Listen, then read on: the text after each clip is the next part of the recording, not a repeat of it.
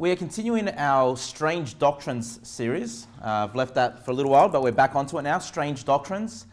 And, again, what is a Strange Doctrines series? It's basically things that I've heard preached behind the pulpit in churches that I've been part of. I'm not going through every single weird doctrine that's out there, because then I'd just be doing this series forever. Every service we'd just be doing this series. No, I'm talking about doctrines that I've actually heard taught behind the pulpit. And why there's sometimes a misunderstanding, and I don't stand behind the pulpit thinking that I know everything in the Bible and I'm always going to be 100% correct and I've always got the right answers. One of the things I actually like about church and different pastors and different preachers is that sometimes different pastors, different preachers are going to have different opinions on certain passages, and I actually like that. For some people, they kind of want everybody to just, we're all saved, right? We all have the Holy Ghost in us. We all have God's Word. And there's this sort of expectation that we're all just going to believe exactly the same about everything. Now, the truth is, if you are saved and you're studying the Scriptures, we are going to be exactly the same about a lot of things, okay? But what I like about the fact that sometimes we have difference of opinions is it causes, people that are sitting in the pews, it causes believers to understand that I can't just rely on one person.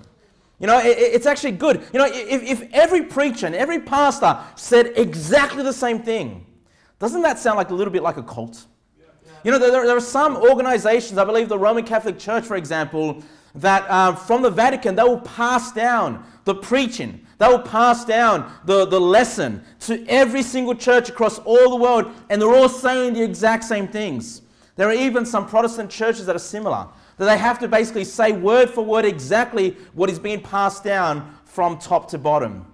And I like the fact that, we're an independent Baptist church. There's no man above this church. The only one that's the head of this church is the Lord God. And as myself, as the under shepherd, I'm doing the best I can with the experiences that I have, the study that I have, with the Holy Ghost to preach God's word as best as I can. I've got to have a clear conscience before God when I preach certain things. And when you hear things that are slightly different, between different preachers, that should cause you to go, well, you know what? I can't just rely on one man. I also have to do my own personal study. I also have to come to my own conclusion. And you know what? Even though you're a member of this church, I don't expect you to walk away believing everything exactly the same way that I do. I hope that you see in me a pastor that is willing to teach you God's word and give you the biblical reasons why I see things a certain way. Okay? And so one of the stories that we're going to be looking at here is in Luke 16 and verse number 19. Luke 16 and verse number 19. And this is not a parable. Many times Christ did teach in parables. And the main reason this is not a parable is because we actually have the names of people here. Okay? Parables, when Jesus taught in parables, he did not use people's names. The fact that he's using names means these are real people. This is the real story that we're reading about here in Luke 16. Look at verse number 19. Luke 16, verse number 19. Jesus taught this, saying, "There was a certain rich man, which was clothed in purple and fine linen, and fed sumptuously every day. And there was a certain beggar named Lazarus," so there's a name there, "which was laid at his gates, full of sores, and desiring to be fed with the crumbs which fell from the rich man's table. Moreover, the dogs came and licked his sores. And it came to pass that the beggar died, and was carried by the angels," now this is important, "into Abraham's bosom. The rich man also died and was buried." So we start this story with two people, a poor man, a rich man. They both die, but the beggar, the poor man, he got carried by angels into Abraham's bosom. And so the title for the sermon this evening is, what is Abraham's bosom? What is Abraham's bosom? There are different opinions out there. And the strange doctrine that I'll be addressing today is people believe Abraham's bosom is a place inside this earth. I mean, most independent fundamental Baptist pastors, not all of them, most of them will teach that Abraham's bosom is a location inside the earth. Not only is it inside the earth, it's basically in hell. Okay? But it's not the fiery part of hell, they'll teach. It's not the place where people are tormented. In fact, it's a place of peace. It's a place of rest. And from that location, you can see people being tormented day and night in hell. Okay? And so this is what I'm addressing. Let me just say from the very beginning, I don't believe that for a single minute. I mean, I've never read my Bible and just concluded, oh, Abraham's bosom, that must be a place inside of hell right now.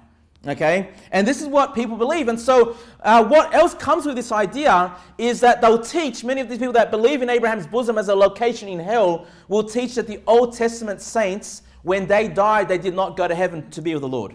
They teach that when they died, they went into this paradise in hell known as Abraham's bosom. They'll also call it paradise. I'll show you soon later why they call it that. Okay? And so my belief, and I'm going to show you this from the scriptures, is that the Old Testament saints definitely did go to heaven. Okay? Definitely did go to heaven when they died. And so, you know, the people that believe that Abraham's bosom is a place inside the earth will say, well, nobody went to heaven until Christ died on the cross. And then when he died, he went into this paradise place of hell and took them all out of there and took them all into heaven. And so from the New Testament onwards, everybody that passes away goes to heaven. So obviously I agree with that part, that all two New Testament saints go to heaven. But I also believe that the Old Testament saints went to heaven. Okay? And people say, well, you know, Jesus Christ came at a point in time 2,000 years ago. How is it that, you know, his sacrifice could have caused him to go to heaven? Yeah, because the Bible tells us that Christ is a lamb slain from the foundation of the world. Okay, his blood covers all our sins, not only from the time he died to the future, but his blood also covered the sins from Adam, you know, to the last man that lives. Christ's sacrifice is the only way to heaven. So what difference does it make at what point he died on this earth when it was always God's plan for Christ to die for the sins of all mankind? Okay? So really, you know, as a natural reader of the Bible, you're not going to conclude and ask the question or wonder, where did the Old Testament saints? Again, you've got to come with an interpretation. And what this is known as is dispensationalism. Dispensationalism is a interpretive tool that is being taught by Bible college students in how to interpret the Word of God. And so they've got this lens. It's like we're in glasses. Let's call these glasses dispensationalism. Can I borrow your glasses, Matthias? You can either come to God's Word and just read it and understand it, or you can go to Bible college and spend a lot of money. It's going to cost you a lot of money. They'll give you a pair of glasses. These are dispensationalism glasses. And now when you read, angels carried him into Abraham's bosom. Oh, yeah, that's the place in the middle of the earth. See? Because I've got the glasses on. These told me that's where it is. Okay? But if you didn't have the glasses, you would not have that conclusion. All right? So anyway, I hope that makes a little bit of sense. So let's keep reading. Verse number 23. And in hell, this is the rich man, and in hell he lift up his eyes, being in torments, and seeth Abraham afar off, and Lazarus in his bosom. And he cried and said, Father Abraham, have mercy on me, and send Lazarus, that he may dip the tip of his finger in water and cool my tongue, for I am tormented in this flame. So you can see when someone dies without Christ, someone who's not believed on Christ, immediately as soon as they pass away, they open their eyes, they're tormented in hell. You know, they're tormented in the flame. Not only that, they're very thirsty. You know, if they could just have a drop of water on their tongue, it'll provide some relief in hell. Obviously, this is not a place that we want ourselves to go or see other people go, which is why it's so important for us to preach the gospel. Verse number 25, and Abraham said, Son, remember that thou in thy lifetime receivest thy good things, and likewise Lazarus evil things, but now he is comforted, and thou art tormented. And beside all this, between us and you, there is a great gulf fixed, so that they which would pass from hence to you cannot, neither can they pass to us that would come from thence. And so there's a great gulf, there's a great chasm. You know, you cannot cross the fiery part of hell. If that's where you end up, you cannot go to, you know, Abraham's bosom. We'll see what that is or where that is. Or if you find yourself being comforted in the bosom of Abraham when you pass away, you cannot cross into hell. Okay? So once we pass on, brethren, our fate is sealed. If you've believed on Jesus Christ, you will go to be with Abraham, wherever Abraham is, okay, Abraham's bosom, or you will go to hell, okay, to the fires of hell, being tormented there. So again, that's the main passage people use to say, well, this must be a location in the middle of the earth, because they can see hell. And the Bible is very clear that hell is located in the center of the earth, okay? Now, what other passages do they use to teach this doctrine? Well, you know, as we've been going through this strange doctrine series, it's been a lot of a Bible study, right? So I really need you to just hold your Bibles and flick as much as you can. But can you please go to John chapter 3? Go to John chapter 3 and verse number 13. John chapter 3 and verse number 13. So right now, all I'm doing is presenting to you their case. why they believe Old Testament saints did not go to heaven, but went to a place in the middle of the earth known as Abraham's bosom, or known as paradise. Okay? So John chapter 3 and verse number 13. John chapter 3 and verse number 13, the words of Jesus. He says, and no man hath ascended up to heaven. Ooh, that's interesting there. Okay? No man have ascended up to heaven. So maybe the doctrine is correct. Where did the men go then? Then he keeps saying, but he that came down from heaven, even the Son of Man, which is in heaven. So you can see, yeah, that sounds like there's nobody in heaven. And when Christ was walking this earth, it was still under the Old Testament times, right? Because the New Testament did not begin until Christ died. Okay? And then at the death of the testator, the New Testament times came in. And so you can see here, before the New Testament, they will look at this passage that no man has ascended up to heaven, therefore they must have gone into a central location inside of the earth known as Abraham's bosom. Can you please now go to 1 Samuel chapter 28? Go to 1 Samuel 28 and verse number 7. 1 Samuel 28 and verse number 7. 1 Samuel 28 and verse number 7. This is the story of King Saul, where he's very close to death. And he feels the Lord has departed from him. He feels he has no direction. And so he goes to see a witch. And his desire is that the witch would bring Samuel, because, you know, Samuel was a prophet of God, and for Samuel to give him some counsel, to give him some advice. But Samuel had passed on. Samuel the prophet had died. So in 1 Samuel 28, verse number 7, it says, then said Saul unto his servants, seek me a woman that hath a familiar spirit, that I may go to her and inquire of her. And his servants said unto him, behold, there is a woman that hath a familiar spirit at Endor. If you don't know, the word familiar spirit is basically an evil spirit, a devil, basically. Okay, she's able to speak to a devil. Okay, and then verse number 11, 1 Samuel chapter 28, verse number 11. Then said the woman, whom shall I bring up unto thee? So whom shall I, look at those words, bring up. That's interesting. If Samuel's in heaven, wouldn't she have to bring him down? They'll say, right? So he's got to be brought up. And he said, bring me up Samuel. Okay. Verse number 12. And when the woman saw Samuel, she cried with a loud voice. And the woman spake to Saul, saying, why hast thou deceived me? For thou art Saul. So she wasn't expecting for Samuel to turn up. Like, she did not conjure up Samuel. Okay. The Lord allowed Samuel to appear as a spirit. Okay. Even she's surprised that this has happened. She feels she's been deceived.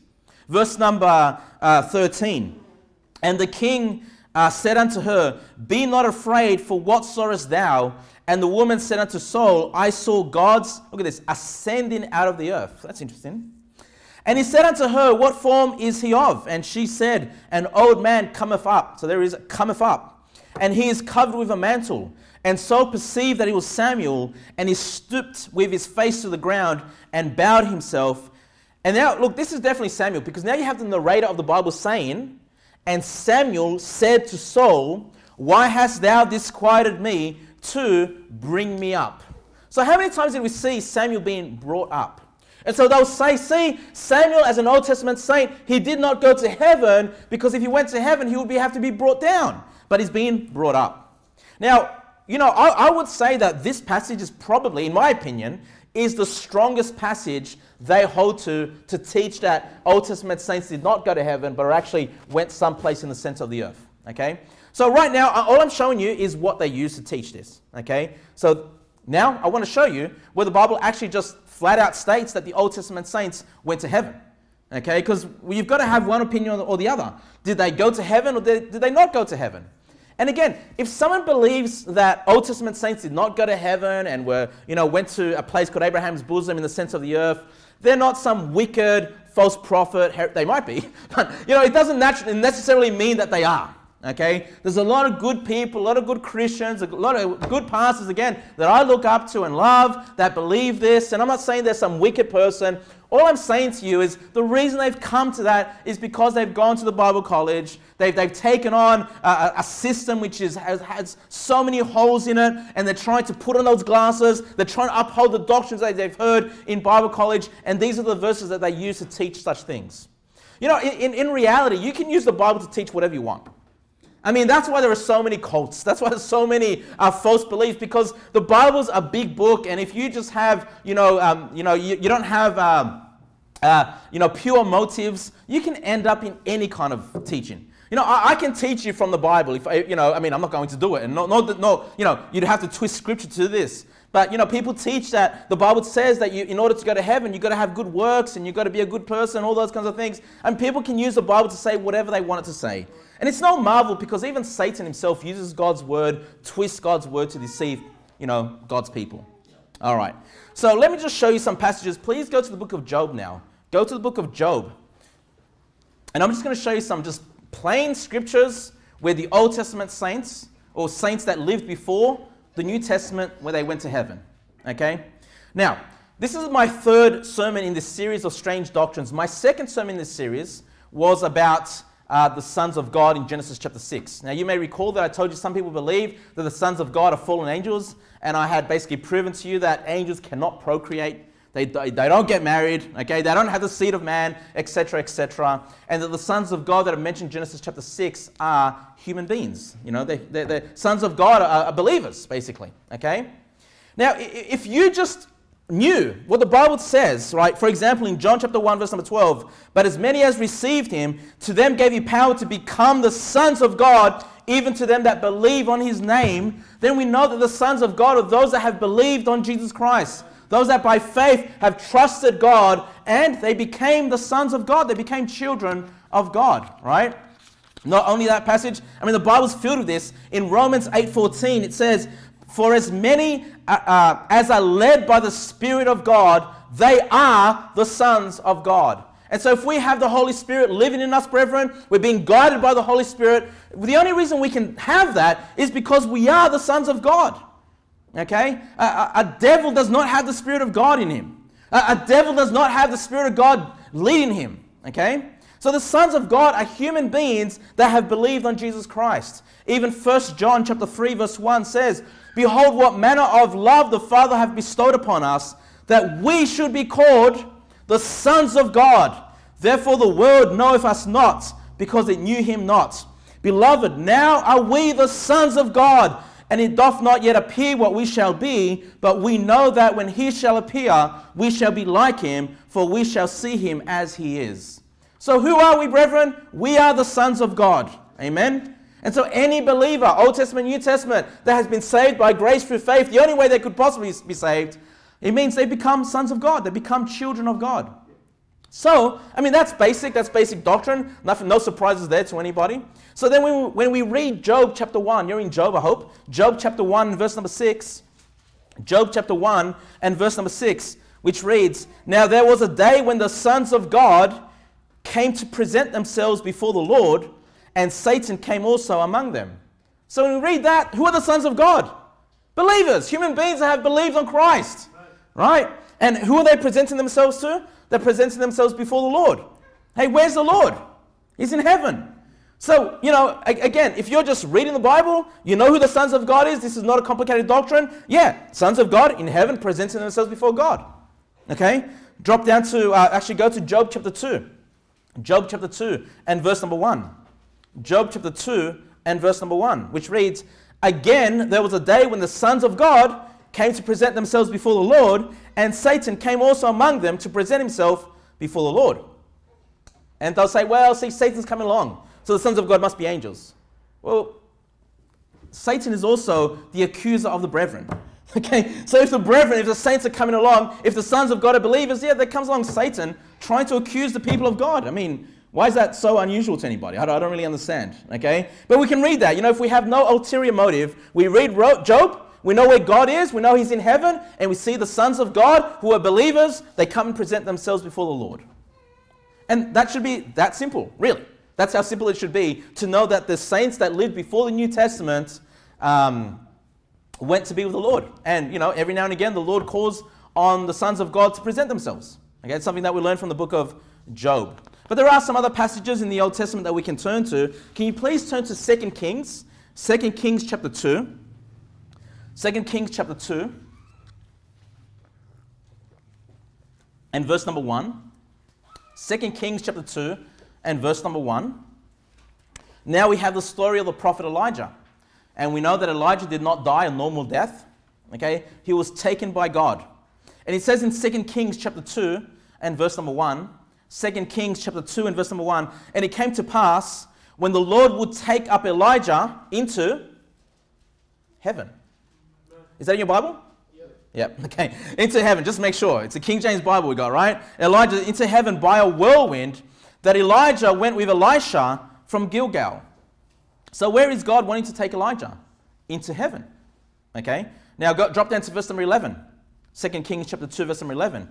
And it came to pass, as they still went on and talked, that behold, there appeared a chariot of fire and horses of fire, and parted them both asunder. And Elijah went up by a whirlwind into heaven. So where did Elijah go? As an Old Testament saint. Okay? After the Old Testament has already come into effect with Moses, Elijah's after that. The Old Testament is in play here. Yeah, he got taken up into heaven. I mean, we shouldn't have to argue these things. It's so plain. It's plain in your nose. Now look, granted, the Old Testament doesn't mention, as much as the New Testament does about heaven. But the ones that it does mention about heaven, you see that where are the Old Testament saints going? It's not that he's going to Abraham's bosom. He's not going down, is he? It says that he's been taken into heaven by a whirlwind. He's going upwards into heaven, right? Now, some people might say, well, sometimes heaven is just the sky.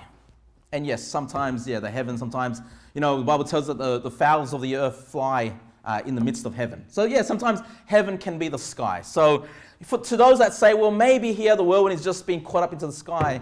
Well, I mean, I think, so what am I supposed to believe then? That God used a whirlwind, that Elijah went up into the sky and then went back down into the earth. Is that, like, all of a sudden he just changed direction? Or is it more practical, just more common sense to say, well, that's the general trajectory that he kept going?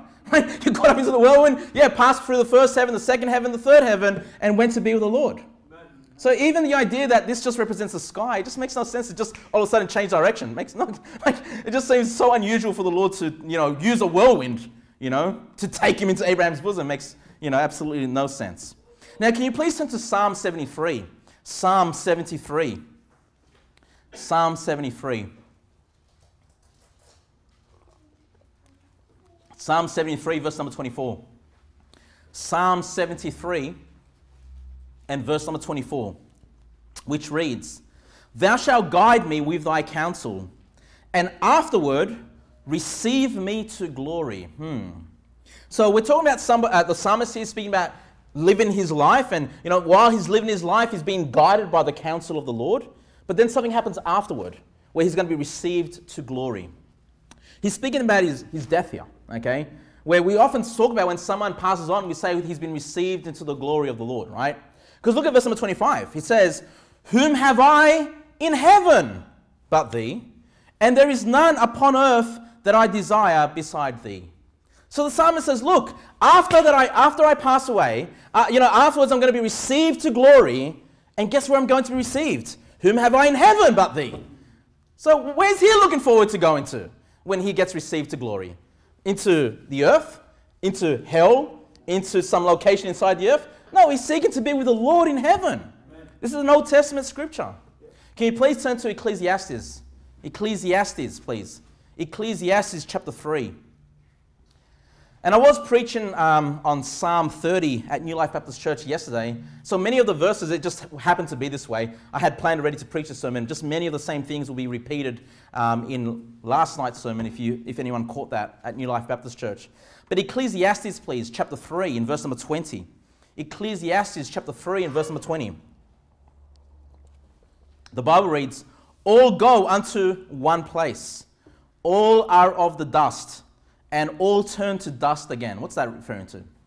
Death, right? That we're created from dust and we're going to return back to dust.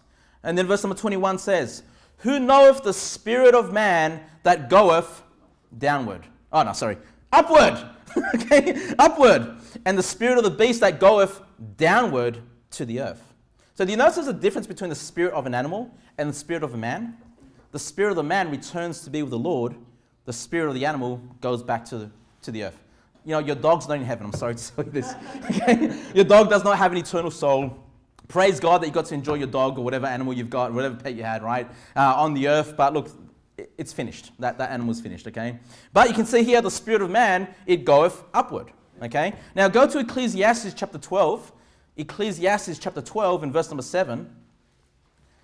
Just in case someone's like, yeah, upward like the whirlwind with Elijah, but then downward. Just in case, okay? Because in Ecclesiastes chapter 12 and verse number 7, Ecclesiastes chapter 12 verse number 7 says, then shall the dust return to the earth as it was, and the spirit shall return unto God who gave it. So what do we learn there? This is Old Testament once again.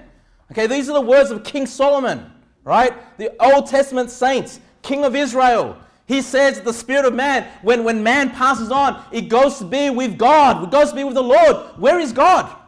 In heaven. All right, so I just feel like, again, I can just wrap up this sermon now. All right, let's bow our heads and pray. And we know that the Old Testament saints went to be with the Lord in heaven.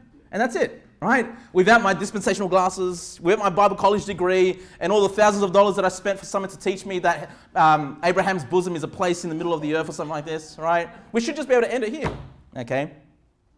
But let's address the passages that they do use to teach, like we started with. Let's address those passages that they teach that there's a location inside of earth where Old Testament saints went, okay, and had a nice view of hell, people being tormented forever and ever. All right, so let's go back to Luke 16. Luke 16, verse number 22. Luke 16 and verse number 22. Look, I know the word bosom is not something we use very often today in our modern vernacular, okay? But if you just type in bosom into an online dictionary or just pull out a dictionary, it's really not that hard, okay? It really isn't that hard. What is Abraham's bosom? Luke 16, verse number 22. Luke 16, 22. It reads, and it came to pass that the beggar died and was carried by the angels into Abraham's bosom. Okay. The rich man also died and was buried. Now, what's wonderful about the Bible, even if you didn't want to look this up in the dictionary, okay? The Bible many times just defines itself. The Bible has like an inbuilt dictionary. A lot of the times, if you're just trying to find something, just read around the passage. Quite often, God will just tell us another way, basically, the same thing, just to drive it home to us, okay? So where is Abraham's bosom? Verse number 23. And in hell, he lifted up his eyes, that's the rich man, being in torments, and seeth Abraham, so that's a real person, right? Afar off, and Lazarus in his bosom. All right, Matthias, I'll get you to come back up here just for an example, please. So I need some rich man. Christian, can you come here as well? So I'll get you to come here. Christian, you just stand there. So let's say Christian's the rich man, okay? And who's got more money between you two? We don't know. All right, you're richer, okay? He died without the Lord, okay? He lifts up his eyes and is in hell, okay? Then what does he see? I'll represent Abraham, okay? He sees Abraham afar off, and who's in my bosom? Lazarus, in my bosom, right here. What's a bosom? It's your chest, right? If you go and hug and embrace somebody, you're taking them into your bosom. That's all it is.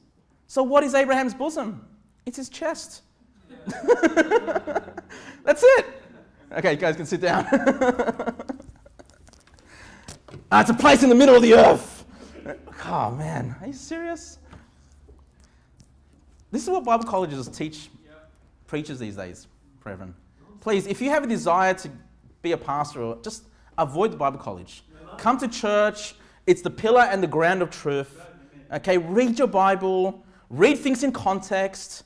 Don't have crazy imagination and crazy dreams. The Bible's pretty good. Like, it's self-explanatory many times. It just requires a bit of effort, a bit of work, a bit of study, a bit of scripture comparison. You'll be fine. If you just did those things, you'll fare much better than many, many Bible college students. Promise you that. And you'll have a lot of money saved up in your bank account as well. Okay? Now, they've said, well, some people have said to me, well, if you look at Luke 16:22 again, it says, and was carried by the angels into Abraham's bosom. So they'll say, well, how can it be his chest? Because it's carried inside, right? Inside of it, right? And then you look again in verse number 23, it says, Abraham afar off and Lazarus in his bosom. See? It's not just resting on his bosom, it's inside his bosom, they'll say. Well, can you please go to, and let me just have a look. You can keep your finger there in Luke 16. Please go to Genesis 16 now. Let's go to Genesis 16. And let's read about Abraham in Genesis 16. This time in Genesis 16, his name was known as Abram. Okay, not Abraham, but it's the same guy. Luke 16 verse 5. Genesis 16 verse 5. Genesis 16 verse 5.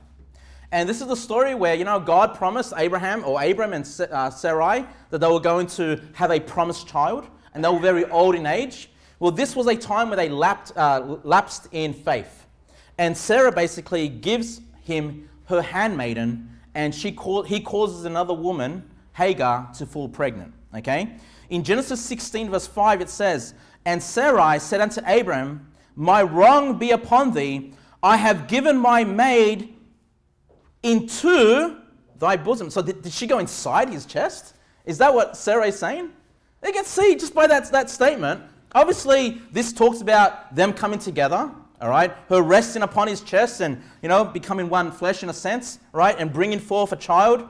And then it says, "And when she saw that she had conceived, I was despised in her eyes. The Lord judged between me and thee." Please go to Exodus chapter 4. Go to Exodus chapter 4 and verse number 6. So when Abram, same guy, Abraham, right, took Hagar into his bosom, did she have to enter inside of his, chest cavity or something? No. Into his bosom, you can see here, can also mean resting upon the bosom, being close, as it were, right? Exodus chapter 4 and verse number 6. Exodus chapter 4 and verse number 6. Now we're dealing with the story of Moses, when God called Moses to be a leader, right, back to Egypt and to call the Israelites out of the land, the exile, the Exodus. Exodus chapter 4 and verse number 6. It says here, "And the Lord said furthermore unto him," that's unto Moses, "Put now thine hand into thy bosom." So is God saying, you've got to get it inside. Open up, okay, perform some surgery and put your hand inside your chest cavity. No. Inside bosom means he's going to rest his hand right there, right? On his bosom, that's all. "And he put his hand into his bosom, and he took it out, and behold, his land was leprous as snow. And he said, Put thine hand into thy bosom again. And he put his hand into his bosom again, and plucked it out of his bosom, and behold, it was turned again as his other flesh." And so, what do we see there? That into his bosom doesn't mean you have to be carried into a location or, something like that. No, into his bosom can basically mean just resting upon the bosom. The Bible uses that language, that phrase, many times. Okay? And there are other passages that I could show you, but I hope that's enough evidence for you, not only with Abraham, but also with Moses, that into the bosom is simply resting upon the bosom. Okay? So when Lazarus passed on, a believer of Jesus Christ, right, saved by grace through faith, he found himself being comforted by Father Abraham. And I think that's what heaven's going to be like, brethren, that when we pass on and we go to be with the Lord, there's going to be other believers, maybe, Father Abraham right there, right? He's the father of us in the faith. Other saints that we read about in the Bible, but also our loved ones that have gone before us, they're comforting us. Hey, welcome home. Welcome to heaven. Amen. Yeah, and embracing, going into their bosom, as it were, right? So this is a great comfort. This is great rejoicing to think about these things. Go back to Luke 16. Luke 16. But they'll say, no, you don't understand. They're definitely inside of the earth. Because in verse number 26, we know that the rich man is in hell.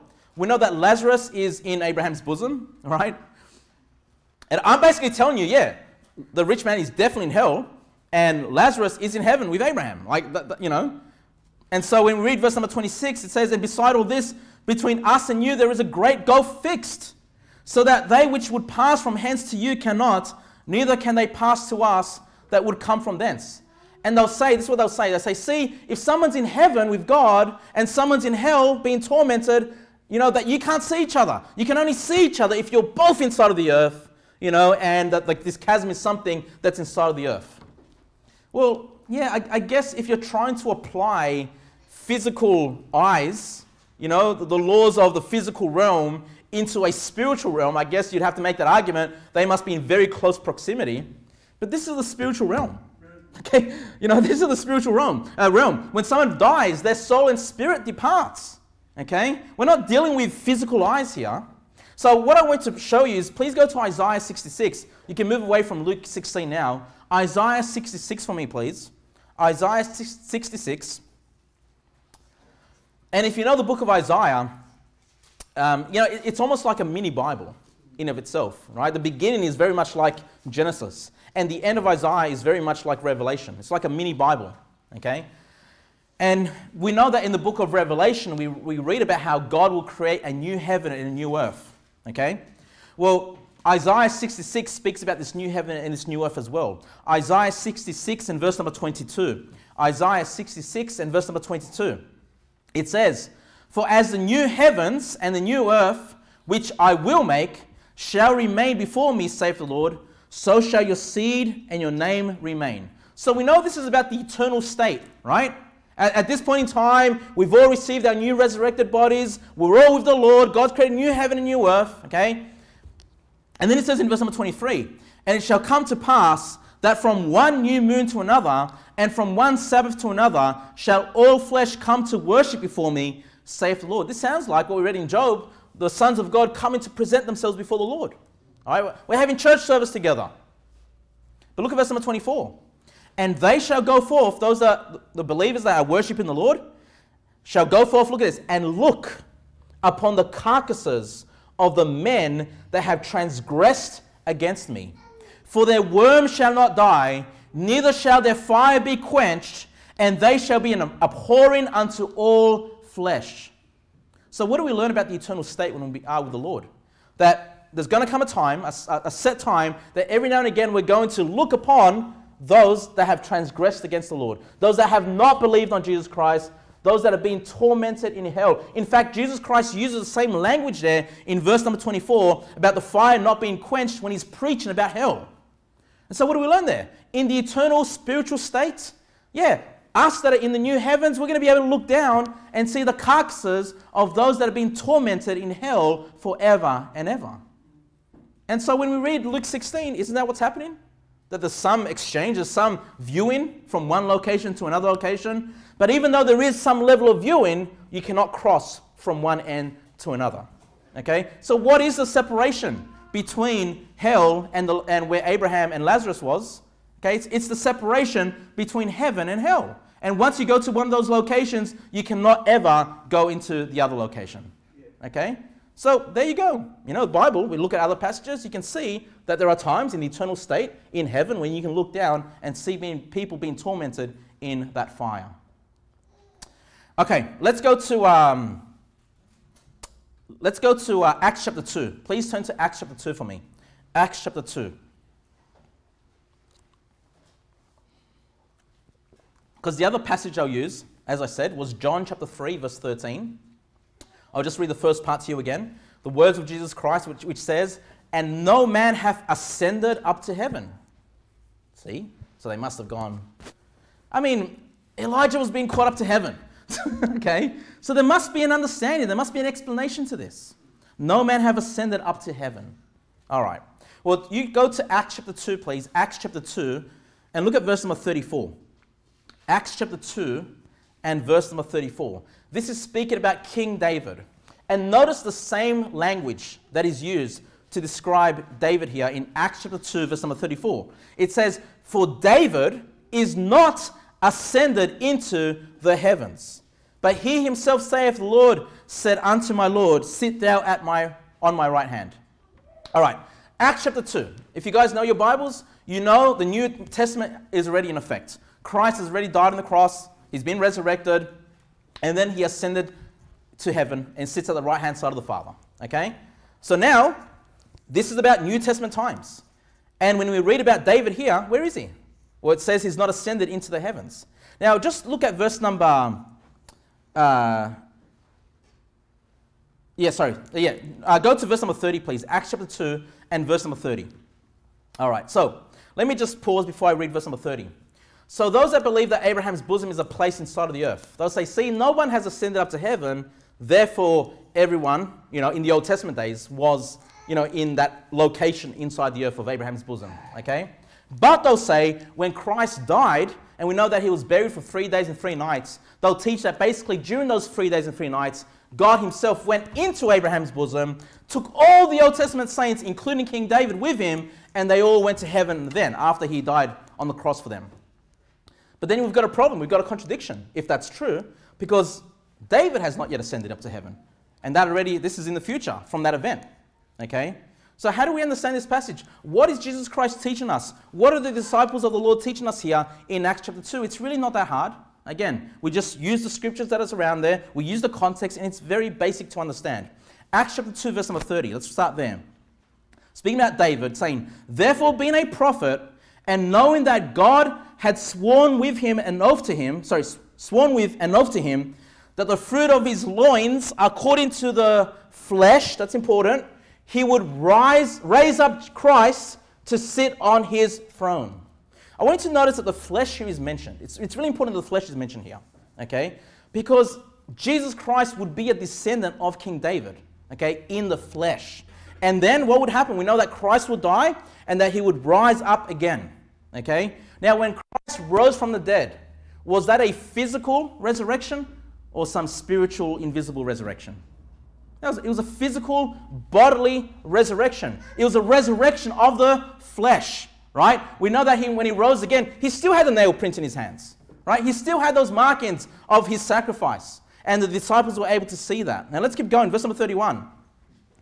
"He seen this before, spake of the resurrection of Christ, that his soul was not left in hell, neither his flesh did see corruption." So you can see the flesh of Christ did not corrupt, right? It did not rot away. Why? Because it was resurrected. We're talking about the resurrection of Christ, a physical, bodily resurrection. And if you don't know, if you don't think that it might be physical or bodily, look at verse number 32. "This Jesus hath God raised up, whereof we are all witnesses." Okay, so what did they witnessed? They saw the physical resurrection. If the resurrection of Christ was just some spiritual, invisible thing, how can they claim to be witnesses of this? No, to be witnesses, they would have had to see the body of Jesus Christ resurrected from the dead. Okay? And then it says in verse number 33, "Therefore, being by the right hand of God exalted," so we know when Christ rose from the dead, he was caught up in the clouds, he went to be with the Father, right? Right hand of God exalted, and having received of the Father the promise of the Holy Ghost, he have shed forth this, which ye now see and hear. So, we know when Christ was resurrected, he had his new resurrected body, and then he went to the right hand of God. He went to the right hand of the Father. So did Jesus Christ ascend to heaven bodily? Absolutely. That's important, the resurrection. He ascended bodily. Okay? And then verse number 34 says this, "For David is not ascended into the heavens." So what is this teaching us? That Christ has ascended bodily, but David has not ascended bodily. That does not mean that his soul and spirit did not ascend. It means his body is still in the grave. And yet all Old Testament saints, all New Testament saints that have died, anybody that passes on until the resurrection, guess what? Their body is going to be in the grave, but as we already saw, their spirit goes to be with the Lord in heaven. Okay? And so, I'll just finish reading verse number 34. "For David is not ascended into the heavens, but he himself saith, the Lord said unto my Lord, sit thou on my right hand." The only person that has bodily ascended to heaven in that new resurrected body is Jesus Christ. Christ the first fruits, and afterward those that are his at his coming. Okay, so when do we receive our new resurrected bodies? When Christ comes back, his second coming at the rapture. All right, anybody that has died, we'll soon look at this, will be risen again in their new bodies. All right, then we can claim that everybody has ascended up to heaven. So it is the words of Jesus Christ are true. No man has ascended up to heaven. But again, what are we talking about here? We're talking about in that bodily, new resurrected body, nobody has ascended into heaven in those bodies. That's still a future event yet to come. Okay? So that answers that no man has ascended into heaven.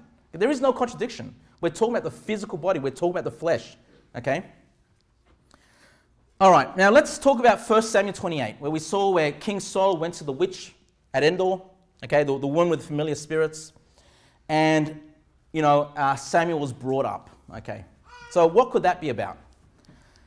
Well, Firstly, let me just say that this passage of Scripture has been hotly argued amongst Christians for the past 2,000 years.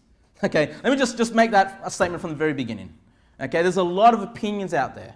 You know, did the woman conjure her up? Was it the work of God? Was it really Samuel? Was it some devil? Right? I mean, there are just so many views and so many opinions out there. You know, and here's the thing. When you've got a portion of Scripture that's so hotly debated amongst Christians, okay, again, you don't want to build your doctrines on something like that. Right? When you build your doctrines, you want it to be on something that is plain, black and white, easy to read and easy to understand. Okay? If you do that, you'll be fine. You don't want to take passages that are argued and cryptic and may mean this, may mean that, and start building your doctrine there. That's foolishness. It's silly. Okay? We've already seen clear passages of believers in heaven in the Old Testament. So let's build our doctrine on that. Right? That's point number one. Okay? But with Samuel being brought up, is it really that unusual to say these languages that he was brought up? Now, you know, this is a very rare event, right? I mean, it's not often that a passed on saint would return to the earth, okay? And yeah, you know, Samuel appeared as a spirit. Only the witch could see him. Saul could not see him, right? So it's some spiritual thing. But there are other times that other people have been brought back to the earth. There are other times. Basically, every time you see someone that has died and was resurrected from the dead, every time you see something like that, right? Whether it was Jesus Christ or whether it was some of the prophets or even in the New Testament, some of the apostles did something like this. Every time that happens, yeah, the spirit was with the Lord and the Lord has allowed for that process for that spirit to be returned back into the body. And the body comes forth, all right? The body that's in the grave was brought up. Hint, hint, okay? Now, let's turn to Matthew chapter 27. Matthew chapter 27 and verse number 52. Matthew chapter 27, verse number 52. There is a point that I'm making here, okay? So when we look at a passage like this about being brought up, we want to look at other passages in the Bible that speak about saints coming back to the earth after they have died, okay? And again, we don't have that many, but with the ones that we do have, we can draw some truths. And then we can see whether the truths that we draw from there work in the story of King Saul and Samuel, okay? So Matthew 27, verse number 52. This is about the death of Jesus Christ. And when he was crucified, when he died, when he gave up the ghost, it says in verse number 52, and the graves were opened, and many bodies of the saints which slept arose, and came, look at this, out of the graves after his resurrection, and went into the holy city, that's Jerusalem, and appeared unto many. That's interesting. Okay, I can't tell you exactly what took place here, except what we read there in the Bible. Okay, but I want you to notice something, that when the Lord allows for saints to return back to the earth, where do they begin? Where do they come from? You know, when they go from heaven back to the earth, what is their starting location? Well, we saw here, the graves were opened. Those spirits return back to the body, okay? Because it's the body, it's the physical body that allows them to operate in a physical realm, okay? I mean, when somebody passes away, the spirit leaves the body. And what we read here is that when they return back to the earth, they return back to the body, wherever that body is located, right? Now, go to 1 Thessalonians chapter 4. 1 Thessalonians chapter 4 and verse number 14. 1 Thessalonians chapter 4 and verse number 14. Now we're going to look at the rapture. There's another time when the saints return, the dead saints, those that are asleep in Jesus that have passed on. There's another time when they return back to the earth. And this is at the rapture, this is at the resurrection. I want you to notice again here in 1 Thessalonians chapter 4 and verse number 14. 1 Thessalonians chapter 4 and verse number 14. It says, for if we believe that Jesus died and rose again, so this is about the physical resurrection. It says, even so them, so there are others that are going to raise from the dead, even so them also which sleep in Jesus will God bring with him. So at the rapture, who's God going to bring with him? The spirits of men that have gone to heaven. The fact that they're with him proves to us that they go to be with the Lord. Okay? But notice at the time of the resurrection, the Lord needs to take those spirits from heaven and go, all right, guys, we need to return back to the earth. Okay? And God will bring those passed on ones with him to the earth. Look at verse number 15. For this we say unto you by the word of the Lord, that we which are alive and remain unto the coming of the Lord shall not prevent them which are asleep. For the Lord himself shall, look at this, descend from heaven with a shout, with the voice of the archangel, and with the trump of God. Now notice the next words.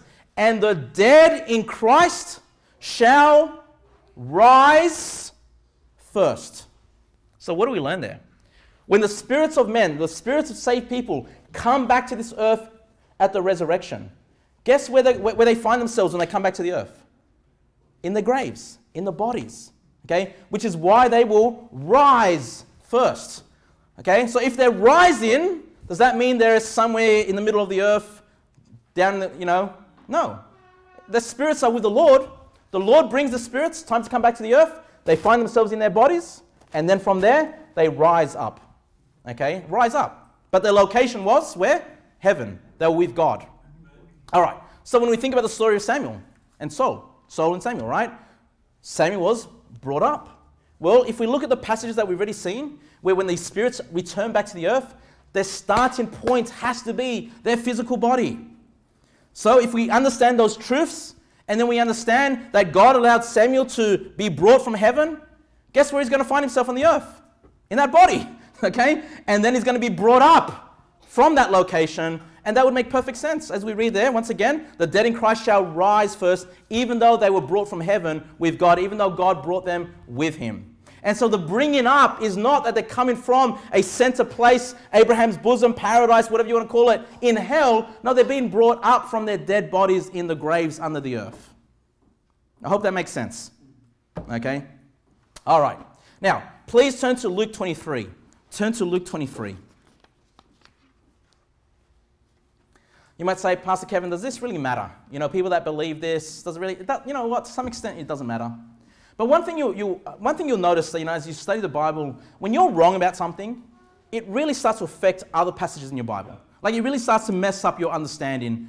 And you get this wrong, you're going to start thinking that, devils basically married women in Genesis 6 or something like that, okay? I mean, these things do lead one thing to another, okay? And so there's always ramifications to false doctrine, even though the person, I'm not saying he's unsaved or anything like that, okay? There are a lot of people that believe this. Luke 23, please. And the reason we're turning here is because the other place they like to call Abraham's bosom, as far as a location in the earth, they also want to call that paradise.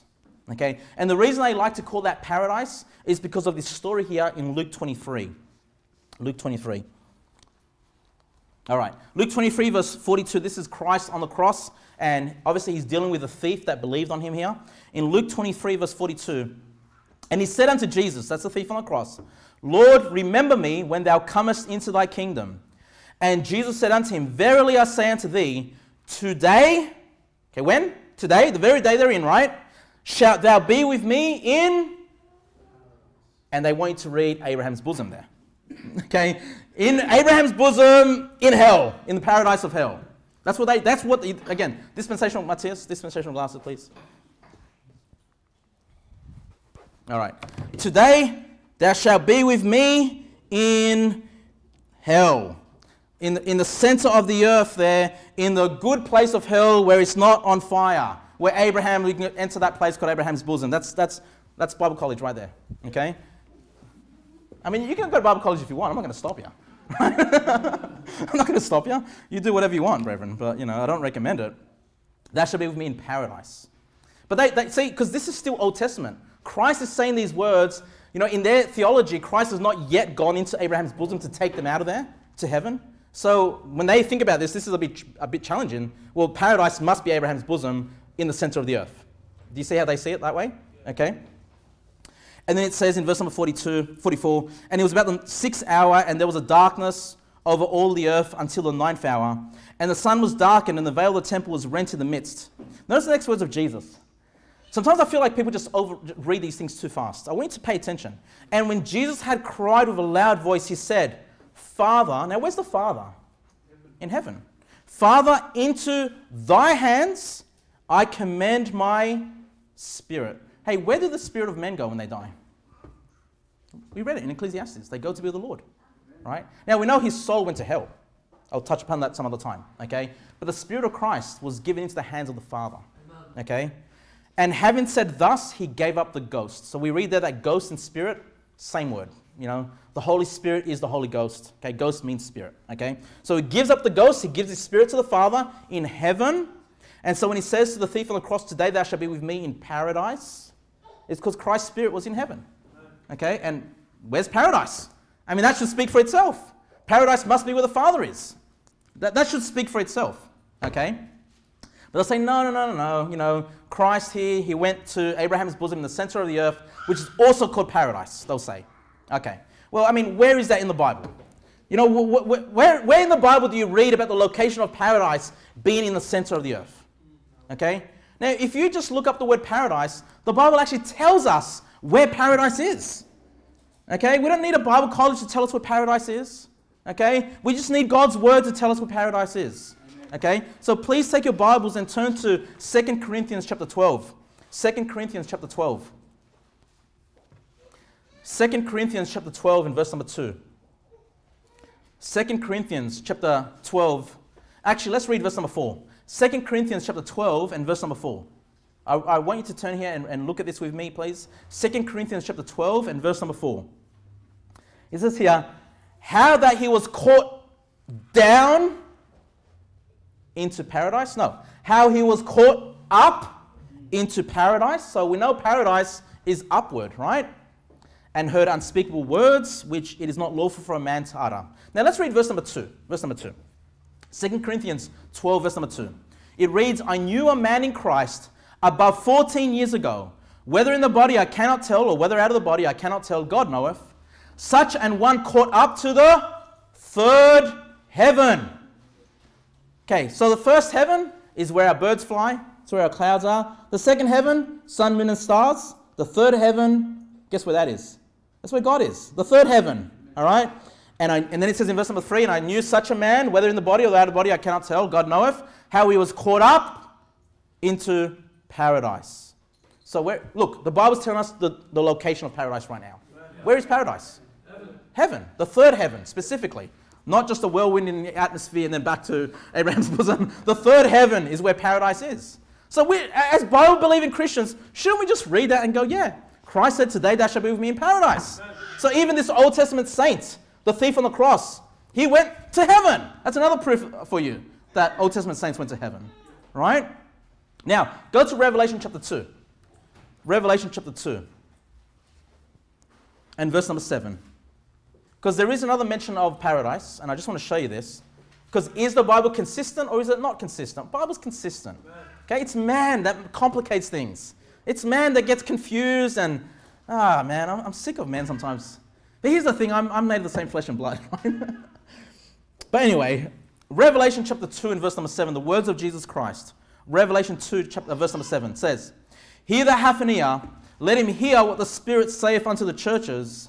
To him that overcometh, that's someone that is saved, by the way, will I give to eat of the tree of life, which is in the midst of the paradise of God. Okay, so the paradise is mentioned once again, the paradise of God. You say, well, what do we learn there? Well, we learn that the tree of life is in the midst of the paradise of God. Okay, so one way to find out where paradise is to figure out where this tree of life is. Amen? Make sense? Okay, so let's go to Revelation 22. Revelation chapter 22 and verse number 1. Revelation 22 and verse number 1. The Bible reads, and he showed me a pure river of water of life, clear as crystal, proceeding out of the throne of God and of the Lamb. So where's the throne of God?